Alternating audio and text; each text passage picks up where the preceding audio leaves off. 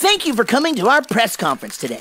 Many of you know us as Chuck E. Cheese and Munch's Make-Believe Band. California, here we come, right back where we started from. Munch! Well, Munch beat me to the punch, but it's true. We are going to be performing on a regular basis here in Northridge, California. That's in Los Angeles, California. Here at a great little venue that's perfect for a band like us. It's called a residency. Oh, we'll still be jamming in other places, too.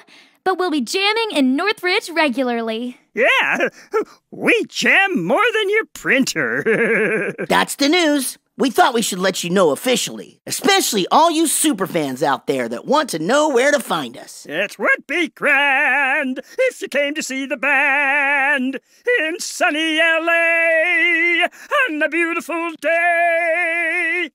Thank you, Pasquale. That was beautiful. We'll now be taking questions if you have any. Yes, you there. What inspired this residency? And why Northridge? Someone once told me, "Go west, young mouse." So that's exactly what we're doing. We wanted to be somewhere the fans could always find us. And SoCal has always been one of our favorite places to perform. California rocks! What will you be doing in your free time out in LA? Maybe I'll take up surfing. That would be totally rad, dude. I want to see the Hollywood sign. I want to visit the observatory and look for my home planet.